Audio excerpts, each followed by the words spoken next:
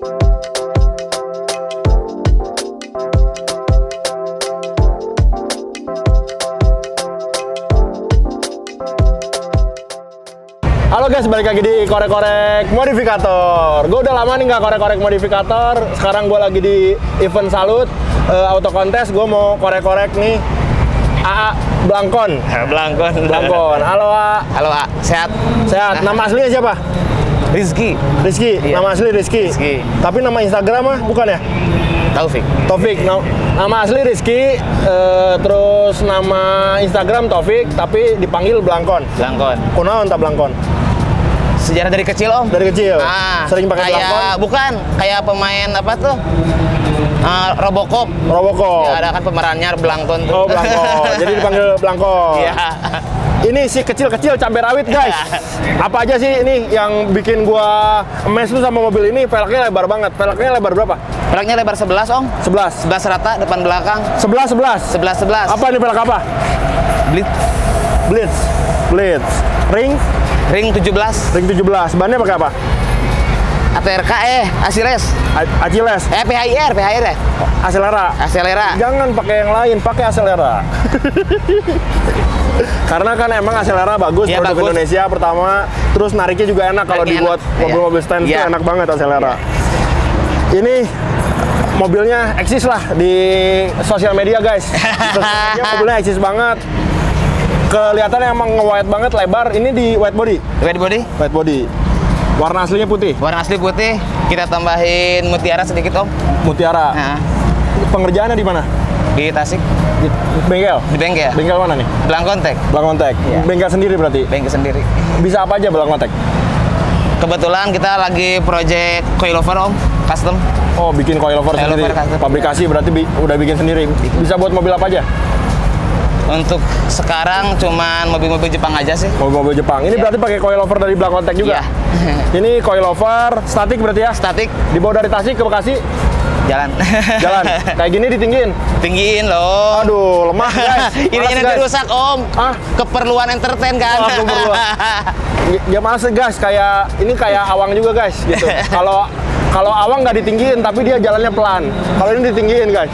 Ini lebih lemah dari awang guys. Wang, salam di Tasik Wang. Apa Blangkontek itu dikasih apa dikasih masukan sama awang juga ya? Dibuat dikasih nama Blangkontek itu. Ya. Jadi white body ditambahin mutiara. Tambah mutiara. Terus velgnya 11 rata. Depan belakang ring 17 ya? Ring 17. Kalau korek-korek modifikator biasanya tanyain harga. Velgnya berapa? Range-nya kemarin karena ini bekas ya. Sekitaran 14 kurang lebih 14 juta. Ban 800.000 satu lah. 800.000 satu kali 4. Terus ini ada penambahan apa nih? Ini bumper di-upgrade. Upgrade aja. Jadi yang punyanya mobil yang Brio 2016. Brio 2016. Ya. Terus ada penambahan juga lips ya? Ini lips. Di Blangkontek juga? Enggak. Ini dari Bandung, si Awang itu. Oh, dari si Awang. Iya. Custom by Wang ini ya? Iya, by Wang. Custom by Wang. Ini beli bumper sama lips berapa? Itu kemarin bumper dapat 1.3, ini 600. 600? Ya. Ngecat di Blangkontek sama tambah mutiara berapa? Kurang lebih ya, 7 juta. White body?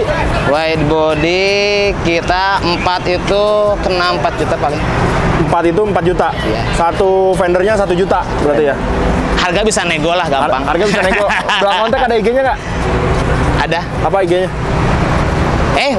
Buat Blangkonteknya sendiri ya, belum ada. Belum ada, bikin dong biar orang-orang bisa tahu. Kedepannya nanti.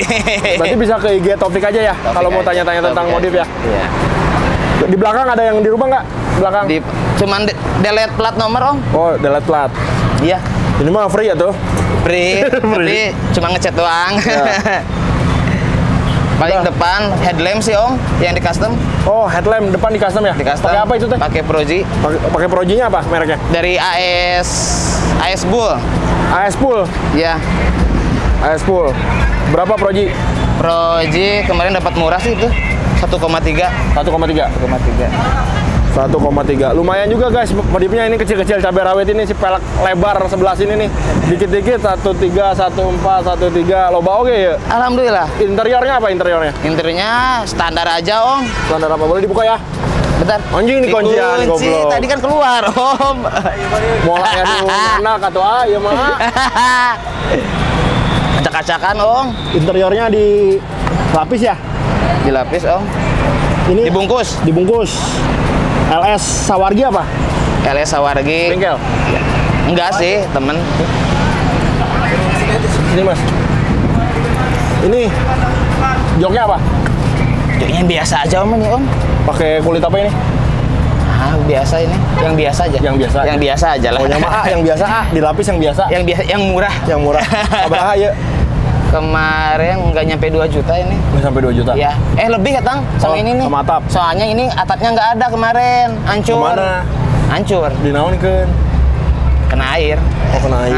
Jadi sering ulang semua, bikin semuanya. Sering hujan, Tasik apa gimana? Sering hujan, bocor sunroof. Oh, sunroofnya bocor. Ini pakai sunroof apa nih? Sunroof RB3, Om. RB3. Punyanya Odyssey. Makanya size-nya gede banget ya? Iya, size-nya ini XL tuh kan. Kenapa mobil ini kan kecil nih? Ya. Kenapa pengen yang gede-gede? Pengen sunroofnya pengen yang RB3, peleknya pengen lebar 11, kenapa? Biar ngisi, Om. Biar ngisi? Biar ngisi. Kecil-kecil cabai rawit. Nah, gitu. Kecil-kecil cabai biar rawit. Susah juga bikinnya. Biar susah juga. Nah, pusing, mentok-mentok.